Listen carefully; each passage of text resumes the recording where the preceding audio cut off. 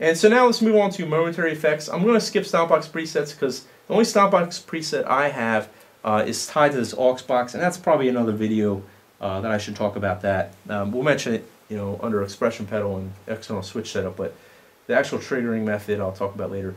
So we have momentary presets as well, and again, you first have to make them over here. I mentioned before these are things like loopers and tap tempos, and I just literally just copy these over. So if you click one of these, I don't do anything extra in any of these particular momentary effects presets.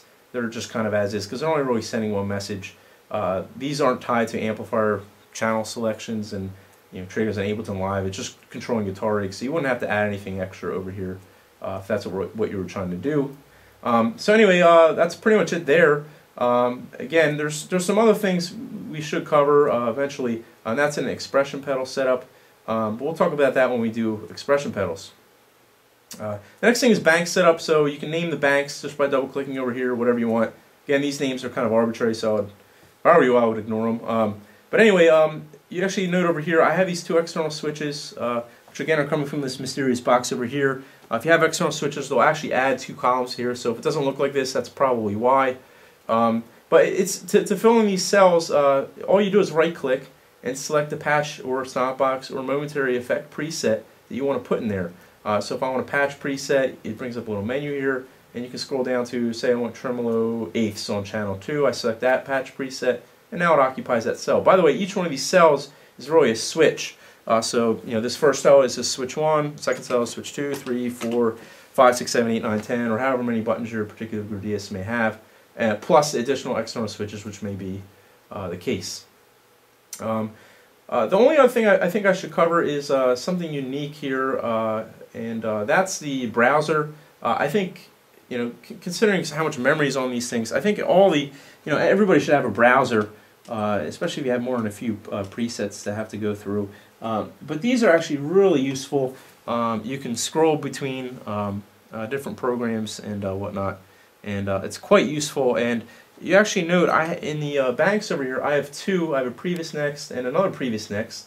They kind of are written a little different, but this is kind of an interesting thing. So I have two previous next because what I want to be able to do is, one, I want to be able to scroll through only guitar rig presets. And so that's, if you actually look over here, I'm actually changing the guitar rig preset, but you can't hear any of the amp click changes, okay? And that's because all it's doing is moving between guitar rig. It's only sending data that guitar rig reads. It has nothing to do with any other MIDI channel, and these buttons are just node on-offs tied to what guitar rig wants to read and see as a scroller. It's kind of a scrolling button. And so that's what those are. Those are actually momentary presets, as you saw before. But then you have this guy over here, these two buttons over here, and what these are the next and previous buttons. And if you actually look, it's kind of coincidental. These are scrolling now through the presets that you've stored in the Gordius. So it has all these guys here, and the real powerful thing here is that if you didn't put them in your banks, any of these presets, say I go to one of these banks, hair ties bank, whatever the heck that means, and I click that one, well, you'd have to pre-program these into these buttons first. And so there's no way to get to any of the other presets in the Gordius without having this available. So you see all these PCs, even the ones that are undefined, you can get to them all using this next and previous guy here, and you right click and you hit go to, and that's what this previous button is, and then correspondingly this is what this next button is right here. So you would select those, and now you can scroll through all the Gordius presets, and these will, if you have them programmed as such, here, listen for the clicks, you can hear the amp clicking channels. If there's multiple MIDI channel messages being sent on those presets, it'll actually do them.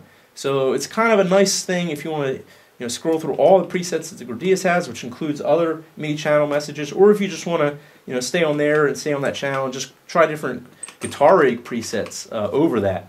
And so that's why I have two here, and then on the top I have my Igniter channel 1, 2, 3, 4, and that's the only message that sends. And again, those are just presets I've pre-programmed in the software. So I find that a particularly useful thing. It's probably pretty handy for a lot of people.